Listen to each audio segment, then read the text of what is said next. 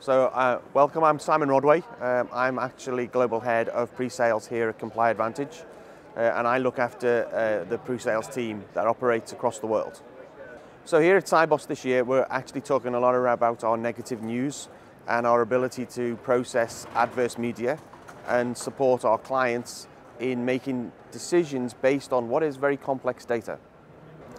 Yeah, sure. So as we've seen recently, organizations like the Financial Action Task Force and other groups have talked a lot about how machine learning can be used or should be used, but they've talked about it in the context of application. They've talked about it in how we can be used to prioritize. But as part of that, it is still essential that an analyst can explain to the regulators why a decision was made. So machine learning is not here to replace the human. It's not here to replace their expertise. What it is here to do is it is here to remove the repetitive tasks, the things that they don't need to be able to be focused on, and give them the time to focus on what is really important. Yeah, so AML is used and certain machine learning is used to actually help us process this data. We'll actually be able to make decisions around things like dynamic risk analysis, to provide a dynamic risk score, to equip analysts with the information that they need, again, to actually see contextually what is actually going to be suitable for them. So that rather than process vast amounts of information, rather than read through news articles, rather than talk about pages and pages of information, they're just presented, they're using machine learning, natural language processing to actually simplify that so that they can get the right context at the right time to make the right decision. So within the ComplyAdvantage platform, we obviously make use of AI, artificial intelligence, we make use of machine learning, and we make use of natural language processing. Our adverse media platform obviously consumes lots of data from around the world, from news outlets, from reputable sources, but that has a lot of, to read through it, it's going to take you a great amount of time to read through that information.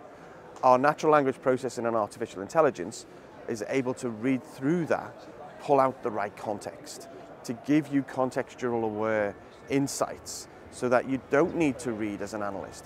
So we reduce the time it takes for an analyst to filter through this. In fact, one of our clients has actually implemented this solution, and they're seeing an 80% reduction in the amount of time it takes to get through negative news, to deal with red flags, to have that adverse media capability and still be effective in managing their AML.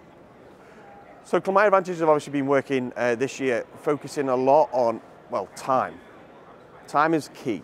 Analysts' time is vitally important. So a lot of the new innovations that we've brought within the platform this year have been focused on improving the amount of time that analysts have to spend processing. So as we've already talked about with AML and what we're doing there with natural language processing in adverse media and the improvements in time that we're seeing there, we've also added features that will allow case management and to remediate through case management in a much more effective way. That allows things like smart alerts. So we're using our our AML and our artificial intelligence, our AI capabilities to elevate what's important to an analyst, to bring that to the forefront so that the things that are less important can be further down the list. That opens up a plethora of various other options. That brings to the table the ability to be able to say, okay, based on the rules that you're using to alert to activity, we can now look at that data from our AI and say, okay, these rules are effective, these rules aren't. These rules are actually giving you true positives. These rules are giving you false positives.